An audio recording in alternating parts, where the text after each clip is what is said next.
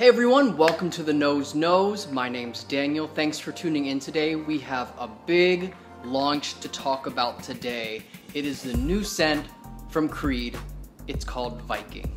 I did a first impressions of this review back in July off of a couple smells from a little ceramic square that I got to smell. Creed was really nice and generous to send me a sample a couple weeks ago to try, and I just wanted to wait and wear it a couple times so I could give you guys a really good, well-rounded review of exactly my thoughts on the fragrance. So you can see this is my 100 milliliter bottle. This is what Viking looks like. It's a pretty cool bottle. It has a different size and shape top than some of the earlier Creed bottles. What I first noticed when I sprayed this fragrance is a real nice freshness mixed with sort of a peppery spiciness. And the top notes are my favorite in this scent. Every time I put it on, whether it's on my wrist or my chest or anywhere on my body, I get this kind of zestiness, and then all of a sudden, about a minute in, I get this rush of peppermint that is really, really, really nice.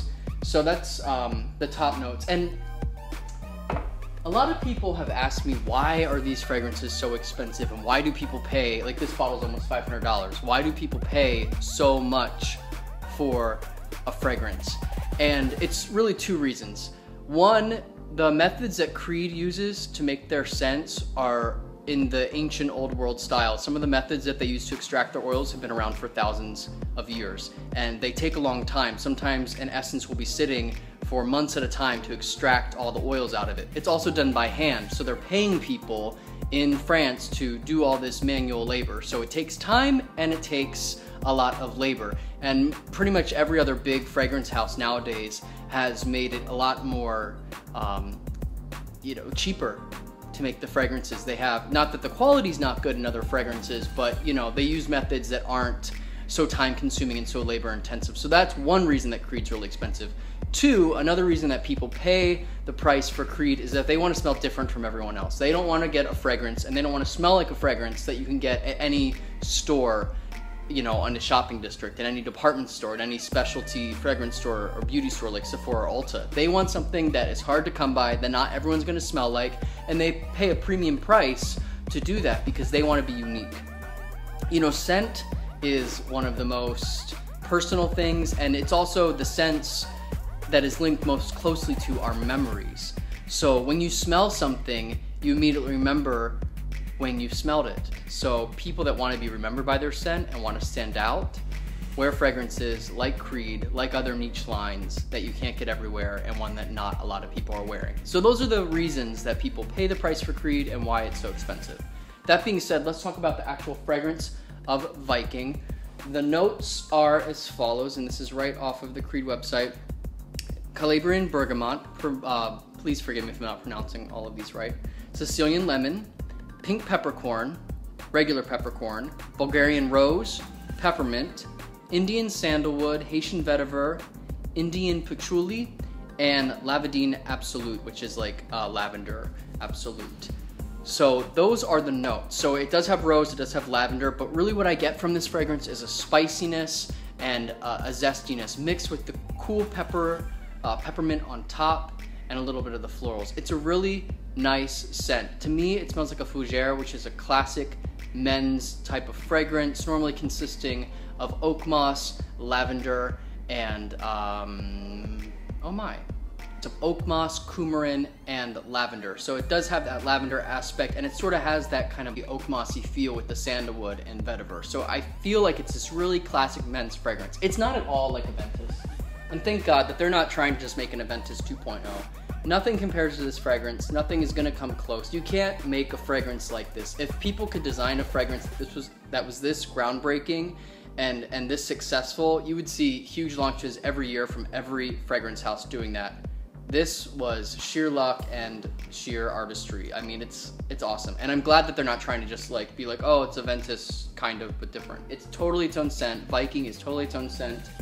And if I had to compare it to an actual fragrance, like Creed's comparing it to Spice and Wood and Original Santal, which I definitely see those comparisons. It is spicy woody, it does kind of have that warm lushness.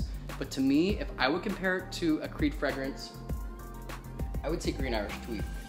Not that they smell at all alike, They don't smell similar, but I feel like these two were almost like twins that were separated at birth and grew up in totally different cultures. Green Irish Tweed, of course, is refined. It has that iris. That violet is really nice. It feels kind of tailored or sartorial. It's like a tweed suit. It's crisp, but it's masculine. It has a smooth strength, a smooth masculinity to it.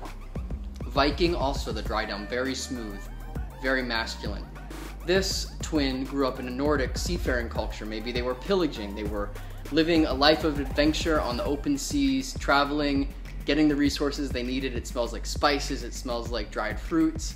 But at the end of the day, it has that smooth, masculine dry down. I feel like people who like this and like that masculine essence of a fragrance would really like Viking, even though they don't smell alike. To me, the ideal person wearing this would wear both of these. This is gonna be my more summer, spring men's scent when I wanna feel like a very traditional, upscale, masculine scent. I would wear this. This for me is fall, winter, though you could wear this in fall, winter, and this in spring, summer. They're not really necessarily, you can't wear them during any season, but I feel like this one's more of a fresh spring, summer. This is more of a fall, winter. What else do I want to say about Creed Viking? There's something about the way that Creed makes their fragrances, and I think it has to do with the way that they draw out their materials. It just has a certain smoothness that you don't find in any other fragrances. And even though it is definitely like a classic men's cologne smell, it doesn't smell like anything else on the market that I can think of. When I first smelled it, it definitely smelled unique. And the top notes, especially with that peppermint, are very, very unique and very well blended. So that's my review of Creed Viking. Also, I want to talk quickly about projection and longevity. Projection is medium. In the beginning, it becomes closer. It's not a skin scent. If someone's in your space, they will smell you. Interestingly, with longevity, I, for many times, wore it here on my chest. I would smell it for the first hour. After about an hour, I wouldn't notice the scent anymore, and I thought it had kind of gone away, though people would notice it on me. Yesterday, I tried it on my wrist, and this is why I wanted to try it many times before I gave a review. I tried it on my wrist. Obviously, when it's on your chest, you're smelling it pretty constantly. On your wrist, you're not always smelling it.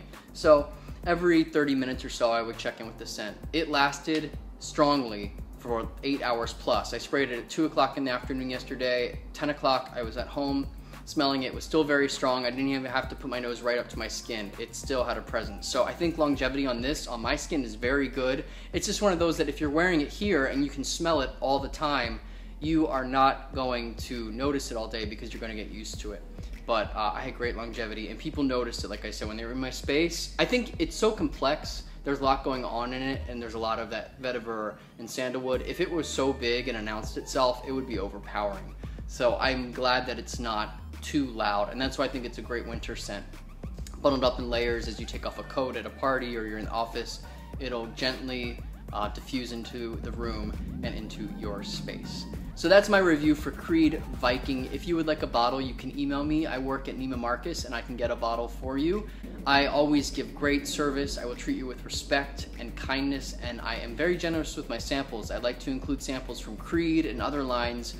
When you make a purchase, you can try a lot of these great niche scents that you otherwise may not get to smell. So please feel free to reach out to me via email. I'm also on Instagram and Snapchat, and I would love to talk to you there. I want to come full circle and read a couple comments from some of my recent videos just to connect with you guys, my viewers. It's always nice to come back and read some comments in the videos. So first from my good friend and subscriber Brock Royston commented on the Aqua di Parma Colonia Pura video a couple weeks ago. He said, "I'm so excited about this one. Aqua di Parma is so beautiful. Also, it's addictive. The accompanying bath products are amazing." Great review. Thank you, Brock. It's true, the new Aqua di Parma Pura is a great kind of different take on the classic Colonia. It is like if Colonia or a regular Italian fresh scent went to the Italian Alps for vacation. It has a nice mineral quality to it, and it's true, Aqua di Parma has the best bath products for guys. They have a full line of powders and soaps, shampoo, conditioner. I don't know any other men's line that has that many ancillary products. Most of that is normally reserved for more feminine women's scents. So I love Aqua di Parma for that, and thank you, Brock. Another comment on the Gabrielle Chanel giveaway. If you want to win a bottle of the new Gabrielle Chanel fragrance, head on over to my full review video, leave a comment, you'll be entered to win Gabrielle Chanel. Paul Stanton says in his comment, "Great review, Daniel. I like your style of how you cover a product in depth. Keep up the reviews, especially the Creed lineup. I would love to see if my fiance would like this Gabrielle Chanel fragrance. Best of luck, Paul. You are in the contest, and I wish you all the best to win that bottle of Chanel." And finally, one last comment on the Oud Wood Intense first impressions. And pardon me, I'm not sure if I'm going to pronounce this right. Abdelkader says, "I'm looking for an oud fragrance. I like oud wood and was going to pick it up, but worried about longevity issues. Don't want anything too strong. I have Gucci Intense Oud and it was too much. What would you recommend? Should I grab Oud Wood or wait for the Intense? Thank you. First time view and first time subscriber." Thank you so much. I did answer, but I just want to address this in the video as well. Oud Wood Intense is a very, very strong scent, and it doesn't really smell like the Oud Wood original. It's its own scent. It's kind of like Oud Wood Tuscan Leather had a baby, but there's also a third part, this really sexual animal component that's very deep. So it's truly its own scent. Incredibly overpowering, though I like it after it dries down. I would probably suggest either Oud Wood from Tom Ford. It's still an awesome scent. I do think it lasted longer when it was in the old bottles with the gold label, to be honest, but the gray bottle, it still smells amazing. It's a little smoother now. Or there's another line called Mason Francis Kirkjohn that has 5 different ouds, and they have one that's just called Oud. It's a great standard Oud. It's not too strong, but it does last a long time on the skin, and they have 4 other ones to choose from, some of which are extrait, so they're a little stronger, but the longevity is awesome. They're super refined, and I think they'll last a little bit longer than the Oud Wood from Tom Ford. So thank you again for your comment. I'm just about wrapped up. I do want to say one last thing about comments, and this isn't because of me. It's, you know, there's so much going on in the world with hurricanes and earthquakes in Mexico, and there's just so much negativity and sad things happening. So I'd love to encourage everyone to keep the comments positive, not just what you're saying about me on videos, but how we speak to each other, and just think about being respectful and kind. There's so much shit going on in the world nowadays, and I think that if we can treat each other with respect and kindness, that it'll make the world a better place, because there's enough shit going on out there. So just keep that in mind as you leave your comments. Almost all of them have been respectful and kind, but there's a few, and it just goes with the internet, but I hate to see that when there's so much depressing stuff in the news every day. So I look forward to hearing your comments, and if you need anything, always feel free to email me. I would love to help you out. Thanks so much for watching. I'll see you next time.